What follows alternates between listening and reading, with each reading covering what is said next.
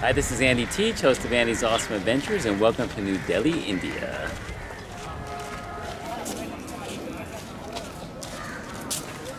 We're going to visit the tomb of King Humayun, one of the Mughal rulers, but this is kind of the entrance area.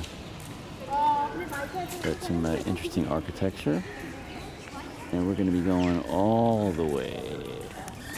I will be 48 feet, sir. 48 feet? Yes.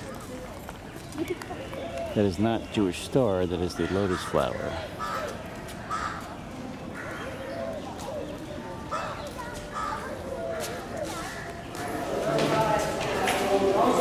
Wow.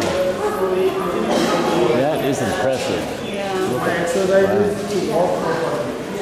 So that is the tomb of Emperor and King Humayun, but they call it the Mini Taj Mahal.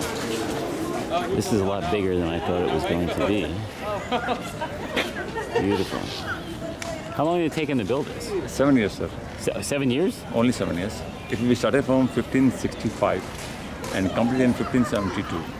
1565 to 1572, wow. So 7 years the workers, the craftsmen are doing work day and night to complete this one. They work 24 hours a day. Yeah. Wow. And beautiful. And in India, the Mughals, they love a char bagh pattern. So char means 4, bagh means garden. So in front of the main entrance, we will see the 4 patterns, char bagh on one side. Same pattern, same design we will see on 3 other sides. Same replica. So,